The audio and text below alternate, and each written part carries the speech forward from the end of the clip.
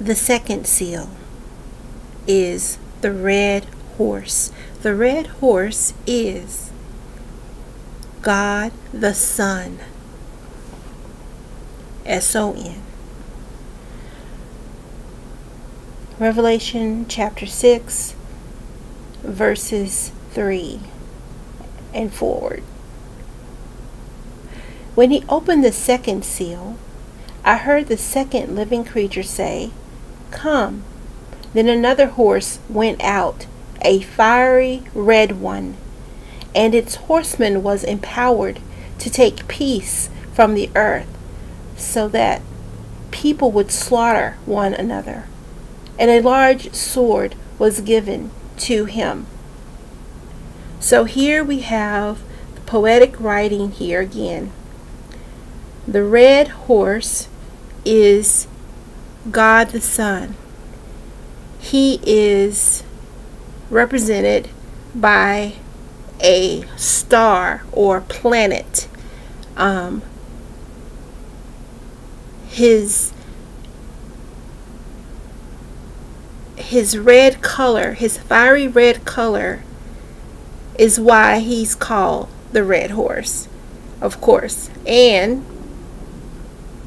the fact that when he, or the star, planet, is in the constellation of Aries, he is known as the god of war, or he has a weapon given to him.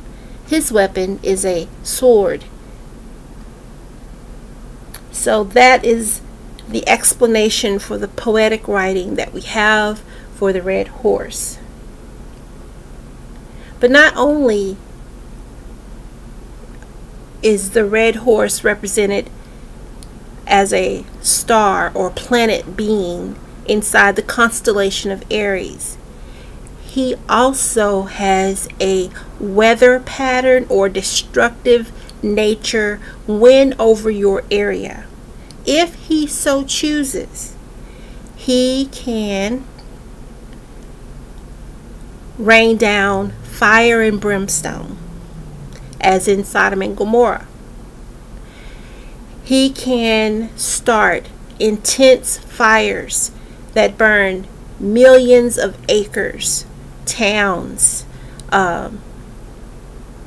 villages. He can and the way that you know that it's God is that he will often leave trees in the middle of this annihilation. I mean, you'll see everything else turn to a powdery gray white ash, and yet you will see trees intact right beside a car that was totally consumed and melted, twisted metal. And of course, common sense tells us that that tree should also be burnt to nothing. But there it is. It stands. That is God's signature. Just like when Moses went to the mountain and up the mountain, and he found the bush that was on fire, yet it did not burn. That's the same thing that we see in the after effects today if we pay attention. Go back if you have a chance and look at one of the first fires. It was called Paradise, the Paradise Fire, I think, in California years ago, at the beginning of this apocalyptic time, or towards the beginning. You will see that there are actual trees among the ash remains. Houses are totally burned to the foundation. Cars are twisted metal. That's all that's left. Fireplaces are left, bricks.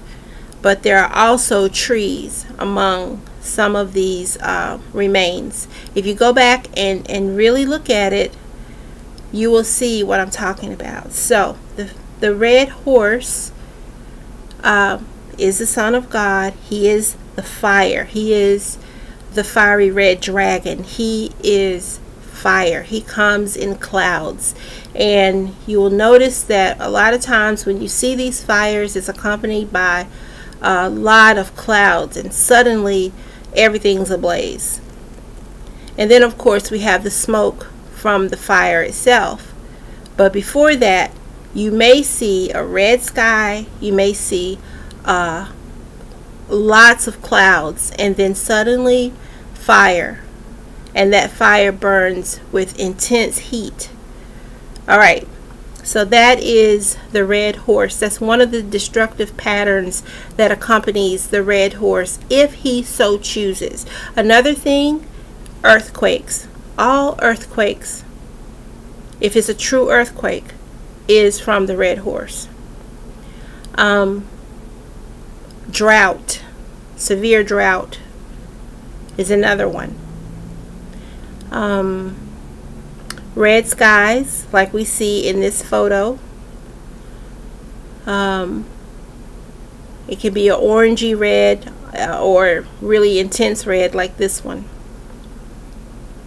Also, iron ore or a powdery dusting of the area. You may go out and you'll find like a reddish dust on your windshield. That is the result of the red horse being over your area. Another one is volcanic eruptions with lava. If you have a volcanic eruption with just ash and no lava, that is a demonic angel who is being released from his rocky confinement, which some of the very worst angels were put under rocks, sharp rocks, the Bible calls it. We know them as volcanoes.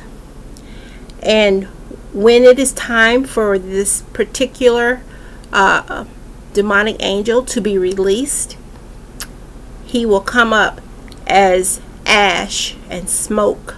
And sometimes you can even see their faces that they display in the ash. So we have the red horse, who is the Son of God and is responsible for intense fire, drought, volcanic eruptions with lava, red skies, iron ore, particulates falling down in the form of like a dusting, and drought, if I didn't say that. If you notice here in this photo, I just want to point out, I chose this photo because it not only shows the red horse here, okay? The red sky is the red horse, okay? He's in front of what we call Saturn. Here is in the middle. And the red horse doesn't necessarily have to be in front of Saturn, okay? He can be anywhere.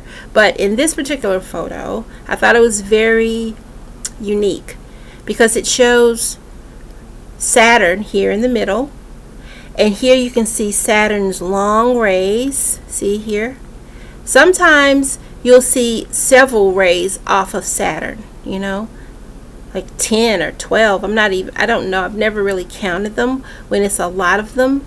But they're very short, and they only go out a short ways when it's like that. But a lot of times you'll see Saturn and you'll see these long rays, just two of them usually, from either side. This is what we're seeing here. Also, we see Uranus. Uranus is the halo around Saturn. So Saturn and Uranus usually are always together, okay? Uranus is very large, but here you see this halo, that's a part of Uranus. This dark pale sky from here out is also Uranus.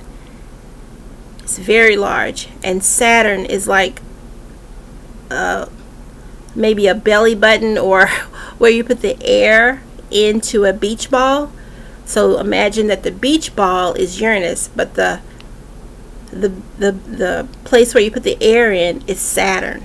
That's how large we're talking about here. That's how large Uranus is.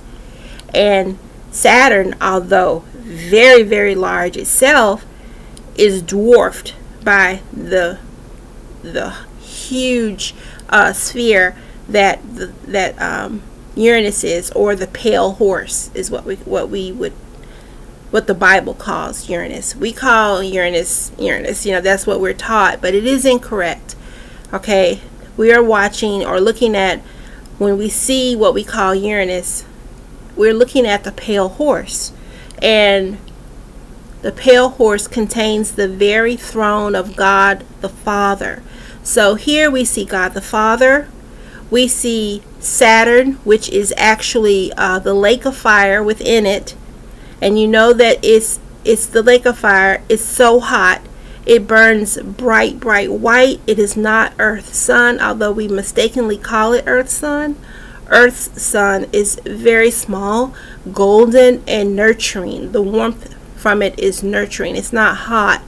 When Saturn is above us, it's very hot, and it can revert streets into like sticky tar, melt playground equipment, trash cans, and traffic signs.